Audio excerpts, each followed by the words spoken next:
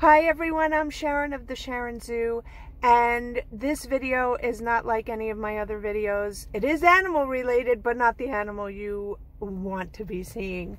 I've been putting off doing this video for a while because it was really disturbing to me, but I really need to get the word out to everybody right now. I really do. I can't hold it in anymore. My story here is that I bought split pea from Goya, the package. I bought about 4 of them, and I made split pea soup. But while I was making this split pea soup, I saw something floating up to the top.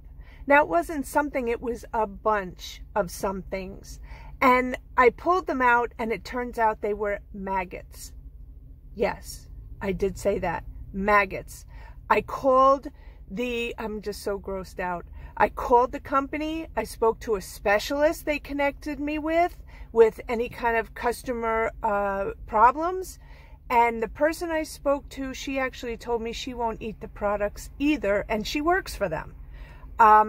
She said the way that they are harvested, the bugs, the maggots, the larvae is on the product.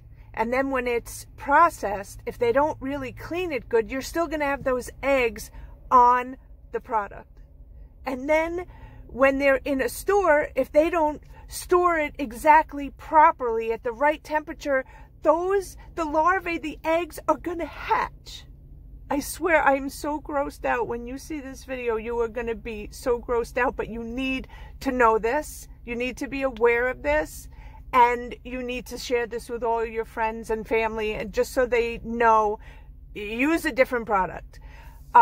This company, Goya, offered me $50 to bury this video. I said, absolutely not. I need to tell people about this. I'm sorry, you're not going to shut me up.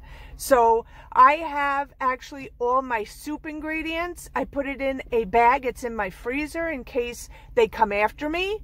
And I need to, and they need to analyze everything. It's all there. I have another bag that's not open in the freezer, so they could test that and see that an unopened bag does have maggots in it, because all 3 bags that I opened had maggots in it, live. And the video I'm going to show you now is one of the bags that I opened for you, and you are going to see the maggots crawling out on my hand. Yeah, on my hand. Oh my God.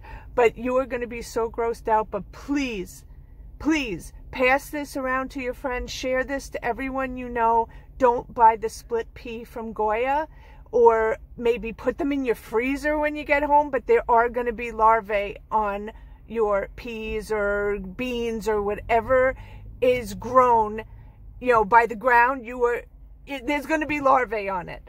Oh my God, I'm never having split pea soup again. Never, ever. So just beware what you're going to see. It's going to be really gross.